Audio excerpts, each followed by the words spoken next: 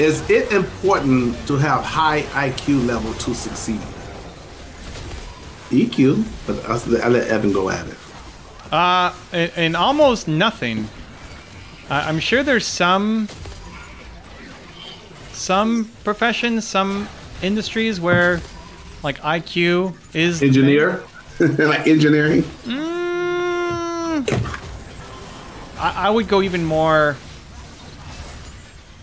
NASA. niche.